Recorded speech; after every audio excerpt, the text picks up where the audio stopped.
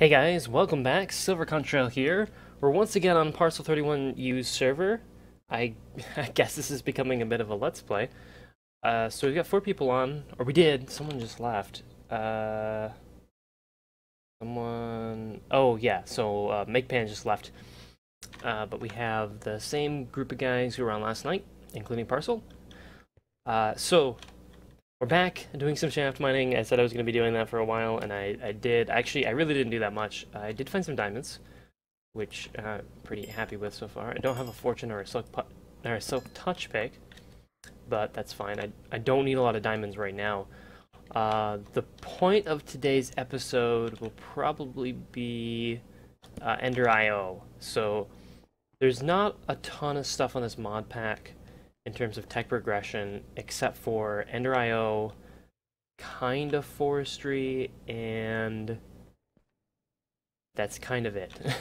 So you have Ender IO and forestry and Tech Reborn, which is something I can't get into in the early game, so it's kind of irrelevant. I'm just looking for some coal. I can't find any coal. I'm running short. I guess that'll be fine. Okay, so there's remember that thing with the ladder I was trying to figure out? So what you do is you grapple onto the ladder and then you point up and then you just let go and you fly up. And there you go. Easy. I don't know which mod adds that.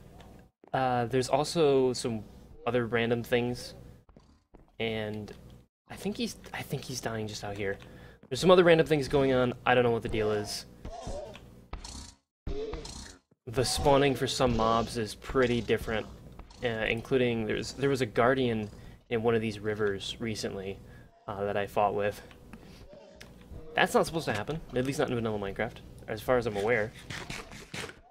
Okay, anyways, so we're here in the base. It hasn't really changed much. I did build a Stirling generator just for some basic RF production, so we can smelt down some ores and get some production, or get some doubled ores down for iron, which is pretty important. So we're gonna need lots of iron and some other various things because we're gonna start to move into. Parcel's like, do you need help? Because he keeps dying to something over here. So we're going to be moving into trying to get some items that are really good, and Parcel's been telling me about them. The first one is a vat that we're going to need. So the vat brews Ender IO fluids, and we're going to feed those fluids to something. I don't actually remember what it's called. Oh, the combustion generator, I believe. So this burns liquid fuel to generate power. And what we're going to make with the fuel type is there? Doesn't really show it. Is this stuff right here? Not the gas. Whatever this stuff is, I guess, is really good. So it burns really well, and it takes potatoes of any type and sugar, and that's all it takes. Pretty easy, or various other things. So basically, some sort of plant or crop and sugar, and that'll get us to where we need to go. And that'll be probably our main power production. I know that's what Parcel's using. He set up recently a pretty sweet base. Our wall. I actually think this wall. Okay, so he made this wall out of just random nonsense, but I think it's kind of got a bit of an appeal, at least for me. I think it's pretty cool. They put a door in finally, and it goes quite a ways around. And so this being their base, they have quite a bit of a setup here with solar panels and a bunch of extra utility stuff. They've got this, which I really like, the polished stone from extra utilities. I gotta figure out how you make that. Let me look real quick. Polished stone.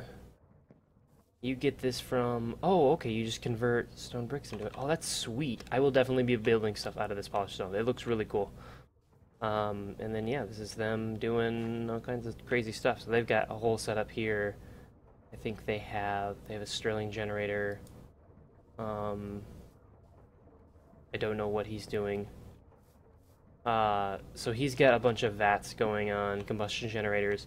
This is all his power supply. He's got the fuel coming in with some water, and this is creating the power for his nonsense. It's powering his vats, and then it's powering the rest of his setup, including this, which I think is his quarry. It's a builder which can double as a quarry, which vaguely reminds me of modular force fields. If you remember that mod, I don't think I've seen any mod pack use it in a long time. But when when modular force fields was around, you could use it to project a force field to repel mobs, and you could do all kinds of cool stuff with it. I remember the Minecraft guys used it quite a bit, but you could also use it as like an excavator. It would delete the blocks that it was next to, and you could use it to carve out big caverns. And this feels very similar. So you have a bunch of different settings, and you can make it either build walls or mine things out. Oh, okay. I don't know what he was getting at. This guy built a mine shaft or something with polished stone. That does look weird, though. I think you gotta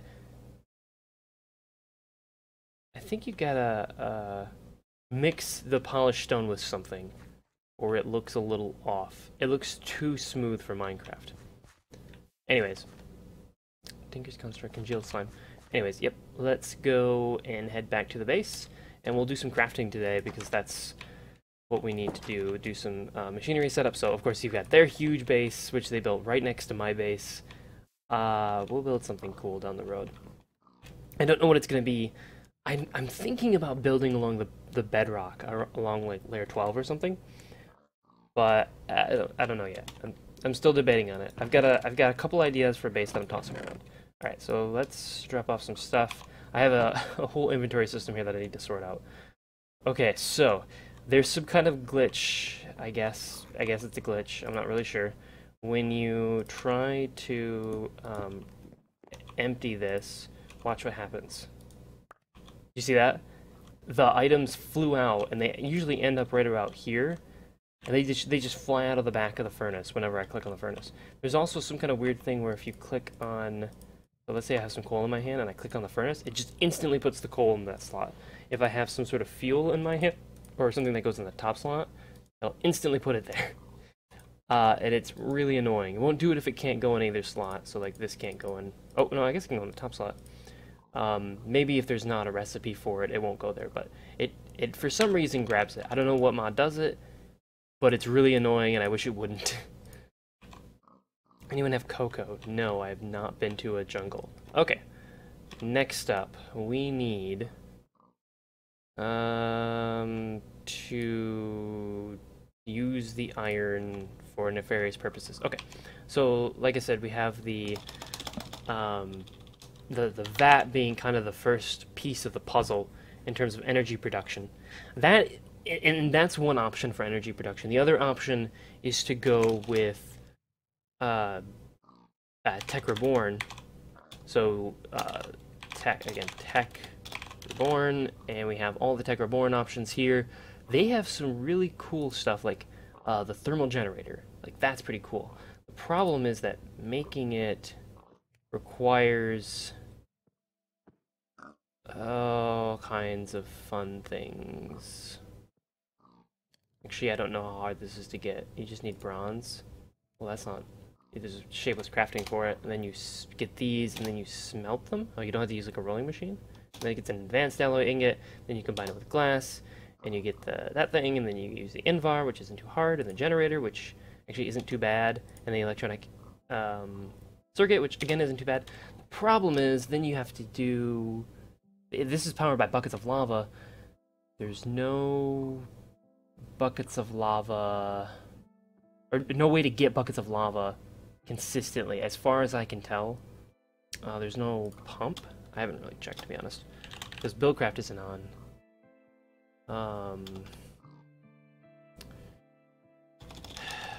Lava.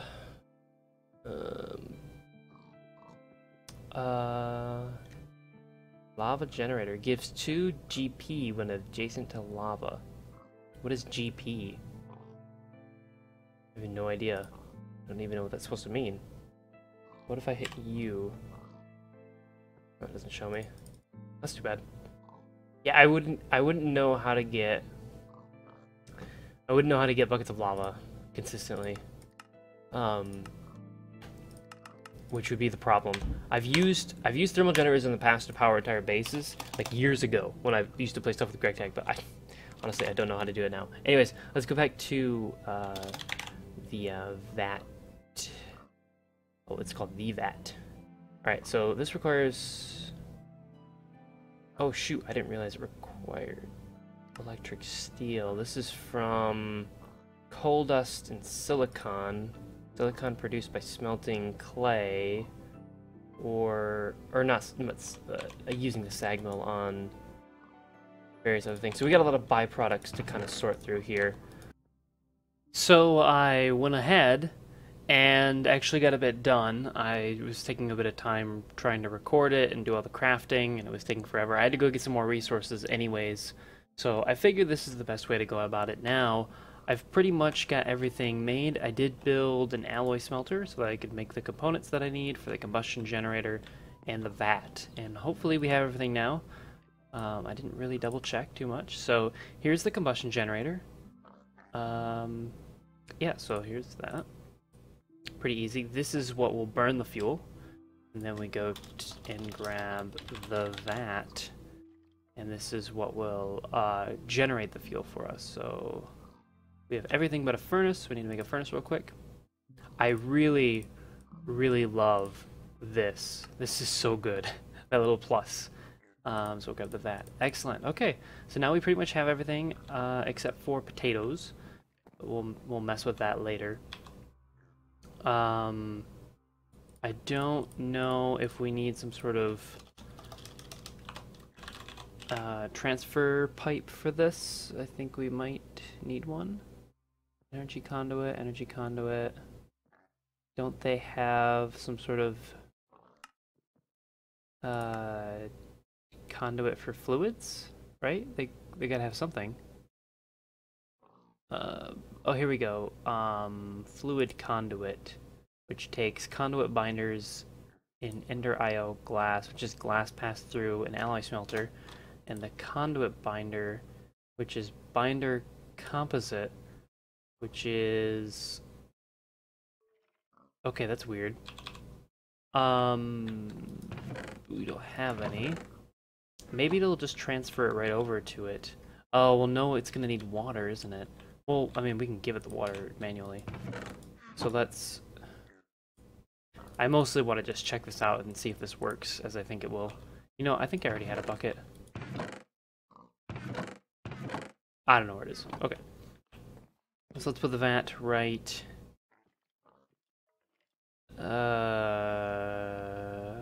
here. And put the combustion generator... Actually, that's not where I want it. Can I just pick this stuff up? Okay, good. That could have been bad. So this is already empty, so let's move you, and we'll put combustion generator here, and put the vat here, and put Stirling generator here. There we go. Okay, cool. So let's see, show recipes. Okay, so this is the one we want. So it takes water, some sort of fuel source. I wonder if it takes some carrots, because I got lots of carrots on me. And then it takes the sugar. So let's get some sugar. And we get some carrots. And we need some water. Hopefully there's nothing out here waiting for us. Oh, yep, there is. There we go. Okay, that was creepy. Let's grab some water real quick. And we'll put the water into the Stirling... No, into the vat. Okay, there we go. I don't know how much it actually needs. So here...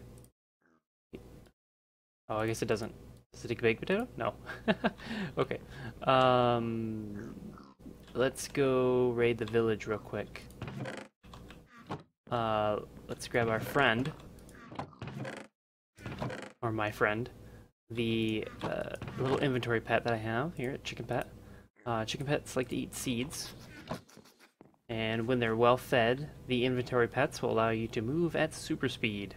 Or they have other abilities as well. But the chicken basically lets you move really fast as long as you keep it fed with seeds. I don't really have like a supply of seeds, but I'm hoping to get one. Alright, let's do this real quick. Okay, there we go.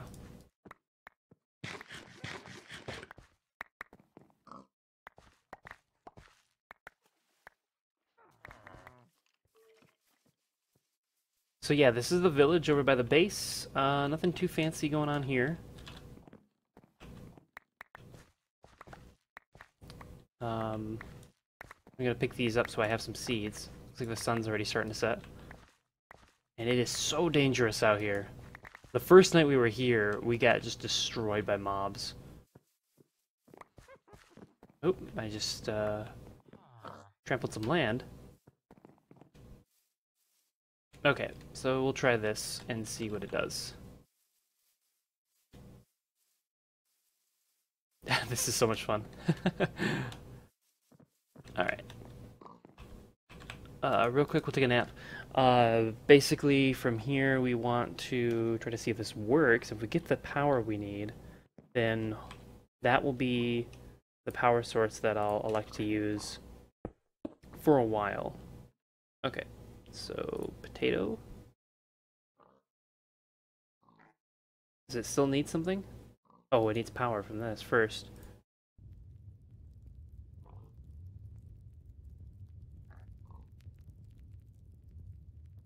Okay, let's show the recipe. So this needs 10,000 redstone flux to run one time. So that looks like it's gonna end up being... I'm not sure. I'm not sure what the burn time of the coal is. Oh, there we go, right there. Generate 16,000? Oh, so that'll be plenty. Okay, but it must need more water. It needs a full thing of water. Oh, that kind of sucks. I could have swore I had some buckets. Maybe I don't. But I thought I did. There is a mod on here. Oh. Which lets you pull stacks by scrolling the mouse wheel. On like an item in your inventory, if you've got something in the something in your inventory and you get something in the chest, you can scroll items into the chest from a stack or scroll items out of a chest and into your personal inventory. That's from Quark, I think. Quark adds a lot of weird things and adds that cool fast ladder scaling. Oh, it's running. Did it already feed it to this?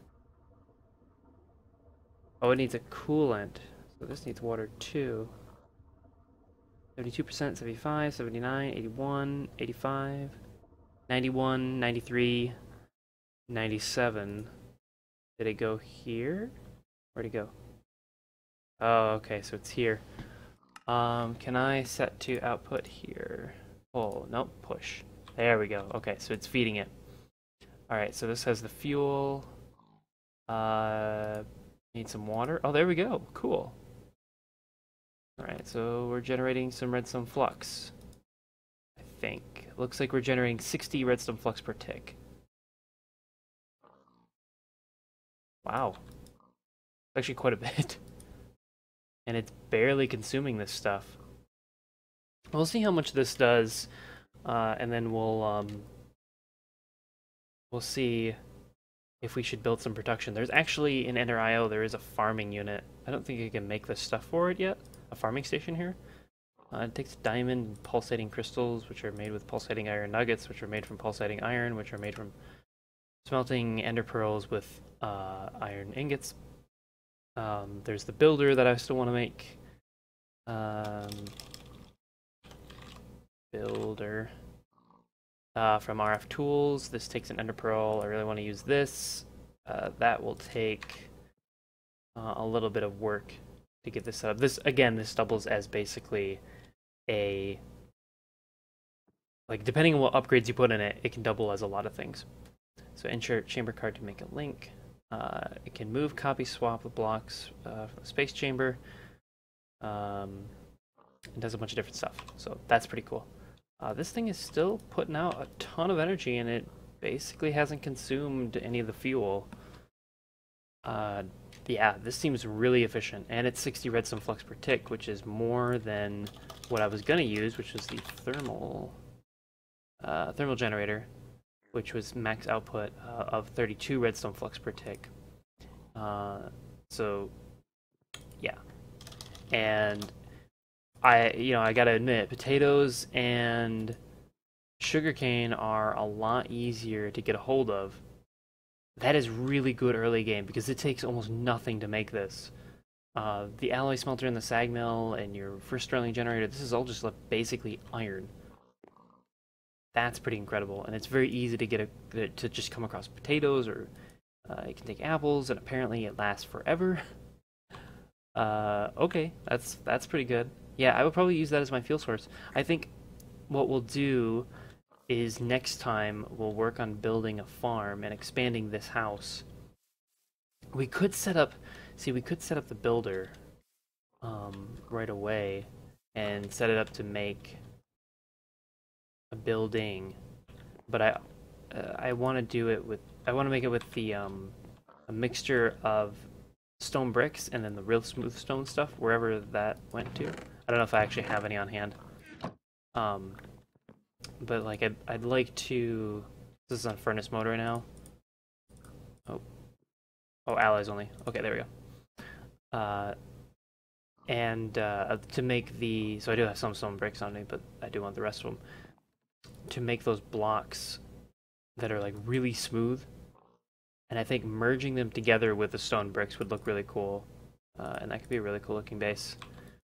Looks like this is just starting to run out, but we've already maxed out our supply here. I basically put nothing into this. This is maxed out now. This is maxed out. This is maxed out. All I've got to do is make sure that I keep this filled with water, which there are reservoirs, which are basically water sources. Oh, and it goes in there. Water sources, and I mean that's gonna be easy, and the whole thing is gonna work really well. Yeah, I think this is gonna be a power source for the early game at least. I don't know what I'm gonna go to eventually because this is so efficient right now, but we'll see. So that's probably why Parcel has doubled down on that. Pretty cool stuff.